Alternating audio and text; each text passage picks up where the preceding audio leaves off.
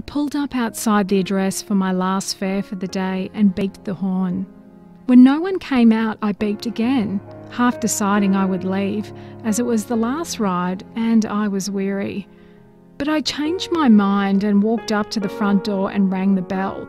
I heard a faint voice call out, "Just a minute," followed by a scraping noise as though someone was being dragged towards the door. Then the door slowly opened and there stood an old and frail lady wearing an outfit that looked to come from a 1940s film. I could see beyond her tiny frame that the furniture had all been covered with sheets, with nothing else visible. "Could you carry my bag out to the car?" she asked. I took the small suitcase from her to the cab and then returned to help her down the front steps. She took my arm and we walked slowly towards the curb. She kept thanking me for my kindness. "It's nothing," I told her. "I just try to treat my passengers the way I would want my mother to be treated." "Oh, you're such a kind person," she said.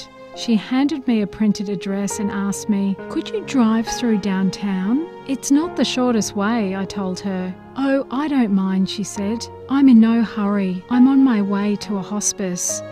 I looked into the rearview mirror and caught her eye. She said, "I don't have any family left," and in a soft voice continued, "The doctor says I don't have very long to live." Without her noticing, I silently reached over and turned off the taximeter. After asking her which route she would like me to take, we drove around the city for 2 hours. We drove past a building she pointed out that had been somewhere where she had her first job as a lift attendant. We meandered through a neighbourhood she said had been their first home when she was newly married.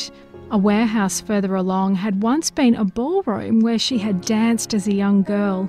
It brought back so many memories for her as we sat outside in silence. Sometimes she would ask me to stop outside a house or a building, and she would stare off into the distance, remembering. Then she suddenly said, "I am tired. Let's go now." So we drove to the address she had given me, a low-set group of buildings, and as we pulled up, uniformed staff were quickly beside us, waiting with a wheelchair to assist her. I opened the boot and took out her small suitcase, and she thanked me and asked how much she owed for the trip. I told her nothing, as she kept insisting I needed to earn money to make a living. "There's plenty more passengers," I told her. Instinctively, I reached down and gave her frail body a hug. She clung to me tightly for a moment. "You gave an old woman a little moment of joy," she said. "Thank you." There was nothing more for us to say, and bidding her farewell, I walked out into the dawning light, as by now the sun was rising.